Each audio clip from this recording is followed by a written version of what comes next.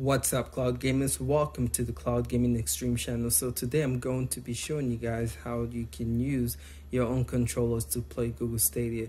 The beautiful thing about Stadia is you can actually use controllers that you already own.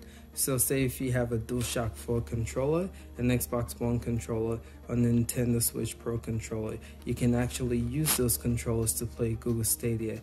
Now this works on mobile devices and on PC. For Chromecast, you actually need to use the Google Stadia controller that comes with it. You can actually pair this with Bluetooth to play that on the Chromecast. So if you guys are interested in this video, hit the like button, subscribe to this channel if you want more content on how to when it comes to cloud gaming.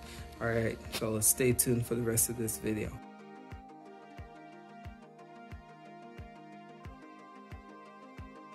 Alright fellas, so to get started, I'm going to show you guys how you actually pair these controllers to Google Stadia to begin with, and then I'll show you guys how they all work with Google Stadia. So to get started, let's start off by pairing the Xbox One controller. So it's pretty simple, right? All you have to do is you have to hold this button on the Xbox controller. So once you hold this, you have to turn it on first, but you hold this button, you're going to see it blink multiple times, and then it tells you that it's been disconnected. So if you have a smartphone, all you have to do is go to connections. This is an Android phone. So again, if you have an Android phone, go to connections. Let me stop this, let me scan for it, and you can see it's blinking, right? So because it's blinking, it should show up here. So you can see it pops up Xbox Wireless, and then pretty simple, it should pair this to the smartphone, and you should be good to go. So here it goes, it connected and it paired it. So as you can see here, Xbox controller, so this is officially connected, right? So now let's pair the PlayStation DualShock 4 controller. So it's pretty simple to do this. All you have to do is hold the PlayStation button in the middle and the share, right? So we'll hold it together, and you'll see up here it's going to do some funky flashing thing. You guys see that, right? So now if we scan on an Android device, we should be able to see wireless controller right here. So this is the Sony one, so we're gonna click that, and it should sync this. As you see, okay, so it's asking us, do we want to pair it?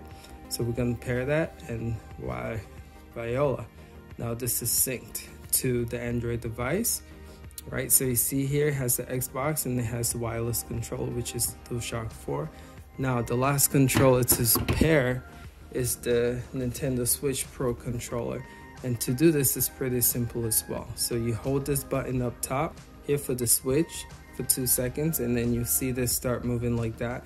That means it's ready to pair. Again, we're gonna scan for it on the Bluetooth setup page on an Android device, and you see right here it states Pro controller. Hope you guys can see that. Bring it closer. So we click this, and then we go up here, and it's asking us now to pair it. So we're gonna hit OK, and then it pairs. So as you can see, we have the Pro controller paired, we have the Xbox controller paired, and we have the PS DualShock controller paired. So now they're all paired to this device, right? So all we have to do next is just open up Google Stadia. Let's pick a multiplayer game where you can use multiple controllers. So we're gonna go with NBA 2K. We're gonna just launch it here. Okay, we're gonna exit. We're gonna go.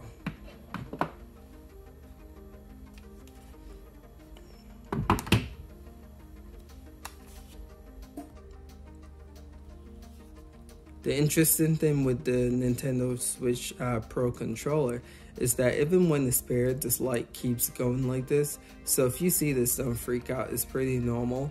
It's paired, and I'll show you guys that it's actually working even though this is still going crazy like this. So as you can see here, this has officially booted up to Google Stadia NBA 2K, and I'm using my Xbox One controller right now to control it. So I'm gonna go to play now. I'm gonna hit quick play, and I'm gonna show you guys that all of these are synced and paired, and you can actually use every single one. So this is the Xbox I'm gonna move. You're gonna see it move here. So that's my name. See it moving here. So that's synced, is connected. So we're gonna put this one here. We're gonna take the Dualshock controller, as you can see. That's paired as well.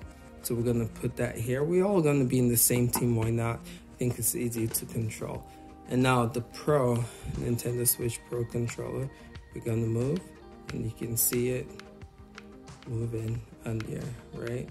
So this is paired as well, so you can use that as well. So we got all of it synced up. All right, so we should be good to go now, okay? All right, so I'm just gonna show you guys a little gameplay of it working. So the game has finally loaded, and I'm in the game with all of these controls. As you can see circles around all my 3 controllers, right? So again, I'm just gonna show you guys that they all connected.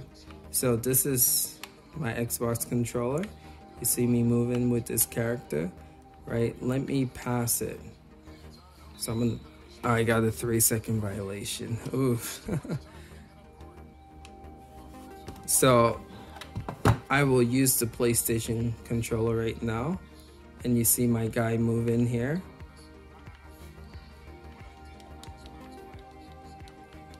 All right, again, this is the Dualshock controller, and I'm using it right now to play, so you guys can see. Okay, and then this should be my Pro controller now. All right, so again, I'm using the Pro controller, and that's my guy right there with the yellow. You guys see it moving. See, again, Pro controller connected. So I'm using all these 3 controllers right now, and it works. So this is how you connect multiple controllers to Google Stadia, and you can play with all of them at the same time.